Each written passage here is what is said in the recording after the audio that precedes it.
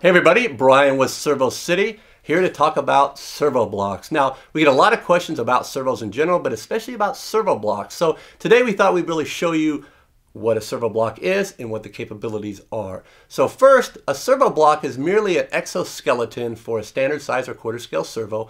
And what that does is basically takes the radial load off the servo. But instead of talking more about it, we built a rig to demonstrate. So what we have here is a simple rig.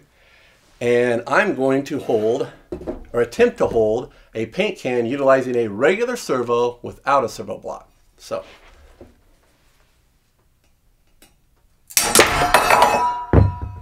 as you can see, a regular servo just cannot take the load of a large amount of weight, such as this paint can with an arm on it. It simply snaps the spline directly off the servo.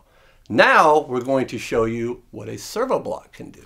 So now we have another HS-485 Hitec servo, but this one is mounted into a ServoBlock. Mounted up here, the arm and everything is identical.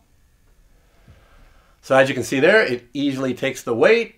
Not only will it take the weight, but we can actually move it back and forth. Something that the servo without a ServoBlock was not nearly capable of doing.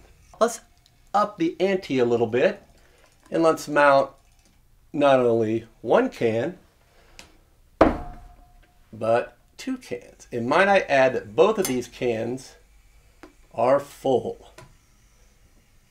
So you can see there it is deflecting a little bit, but we're still able to move it back and forth. So there you can see a ServoBlock takes the radial load off the servo and applies it to the exoskeleton, which allows you to do this. So if you have a project that puts a high load on a servo, be sure to check them out.